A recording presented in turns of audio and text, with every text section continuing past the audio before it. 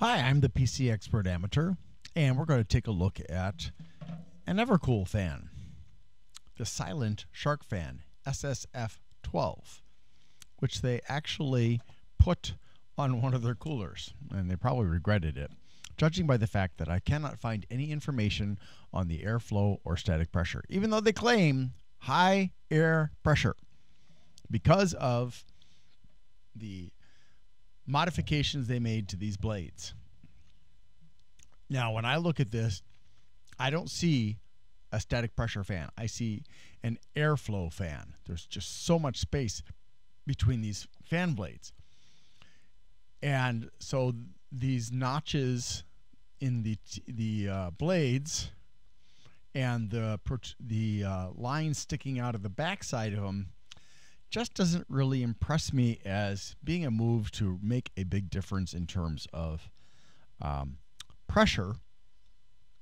Even the notch at the top of the blade, way up in here, doesn't really make a difference, I don't think. So I really don't know what is wrong, I guess you could say, other than to say that they are concealing the specs. They don't have it on their website anymore, and I couldn't find anywhere that had any more specs for it other than what's there, which is irritating. But hey, it just shows that it's a crap fan.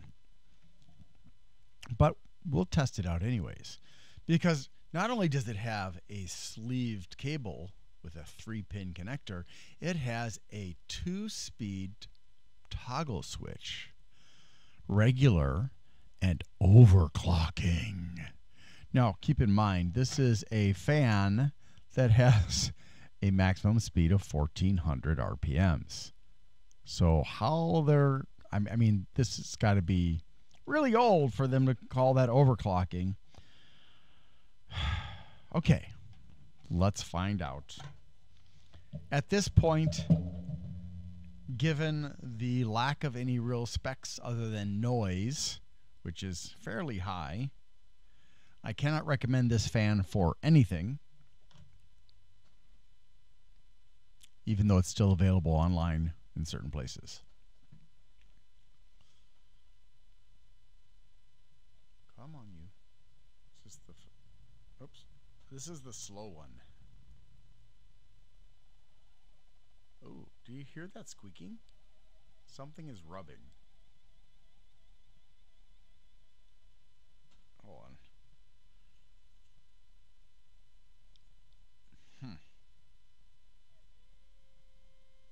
Hear that? It's not even moving. And it's squeaking. That's not encouraging. That's a lot of friction. I think that's about as fast as it's going to go. And there's another noise. A rubbing noise, I guess. So let's speed it up.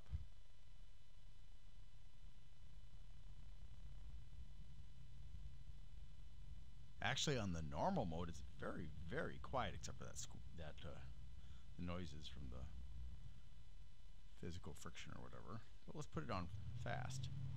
Ooh.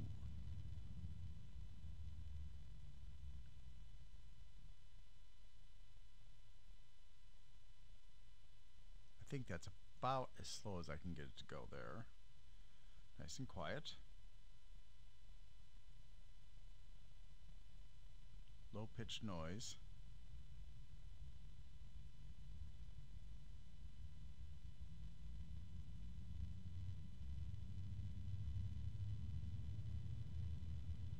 Turbulence.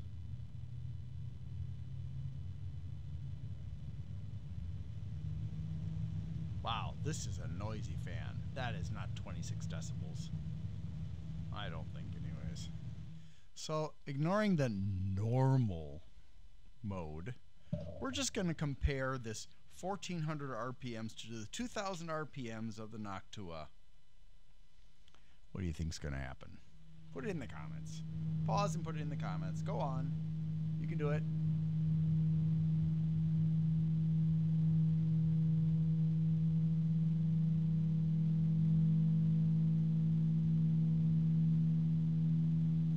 The pitch of the Noctua is poking in there.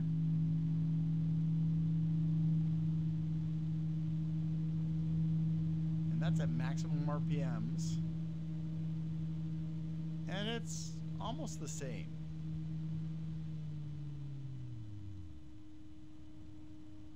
Wow, this is the Everlubricate bearing. And it stopped almost immediately. This is the worst that I've seen so far for bearings. Wow. No wonder you can't find much about this fan. It's junk. Yep, don't buy it. Do not buy it. But, you know, before I look at the data, I have to ask, as always, please like, subscribe, and share. I really need your help. Will you do that for me, please? I'm trying to help everybody. If you can just help me. Thank you so much. Let's look at the data. Okay, so the Evercool Silent Shark Fan SSF 12, or and on the fan's label it says EC12025M12EA. And it's got shark gills to guide the wind and sawtooth blade edges, which are, and I quote, let's see, hold on a second, I'm going to back up. Fan with sawtooth-shaped vanes creates high pressure, air pressure and provides great cooling performance. Shark gills-shaped wind guides generate an outstanding vortex airflow. Two functions for silent and overclocking. So it's not normal. Sorry about that. It's silent. And speed control. Make it convenient and affordable. That's marginal speed control. Thank you very much. It does, however, come with rubber, they call it nails, pins to mount the fan, and a 2-pin DC to 2-pin MolXD adapter, so you can plug it in to the power supply, so you can run at a constant speed. And yeah, wonderful. Yeah, at least you have options. But, you know, frankly, I don't think that this should be an option you should be looking at. Call me crazy. Yes, I know I am, but call me crazy.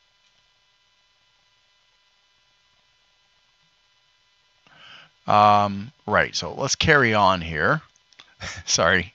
Black and white, $9 fan, which I think is too much money for this fan. Then or now. And it's got certifications from CEROHS, Underwriter Laboratories E199144, and TÜV. It is made in China. What a surprise. It's so hard to find fans not made in China. Who'd have thought? That's sarcasm for those who don't recognize my sarcastic nature. Well, sometimes sarcastic nature. The dimensions are 120 by 25. Based on what I've seen for the Everlubricate bearing, it'll give you 40,000 hours of life. Which, you know, if you're trying to promote a bearing, I guess back in the days of yore, when I was still young and fan makers were not as greedy as they are now, 40,000 hours probably sounds like a good deal. I mean, unless you were paying attention to the fans out there that were actually really, really good, in which case you felt ripped off. So 140 grams, 7 blades, standard mounting hole distance, 800 to 1400 RPMs, and I believe that that is on the overclocking setting. I don't know what it is for the silent mode, but it's probably really low. 15% variance. Don't have any idea about the airflow or the static pressure. The volume range, which again I assume is in the overclocking mode, is 19 to 26 decibels. The cable's 41 centimeters long, no daisy chaining. It's got a sleeve, 3-pin DC connector, and then the Everlubricate fan bearing. 12 volts, 3.36 watts, 0.28 amps. It has indicators for direction of rotation and flow, and it turns in a clockwise direction. Comes with 4 rubber mounting pins and a speed switch and the 2-pin adapter, so you can plug it into the power supply. That's all she wrote. Thank you so much for watching, and I hope you have a great day. Please like, subscribe, and share.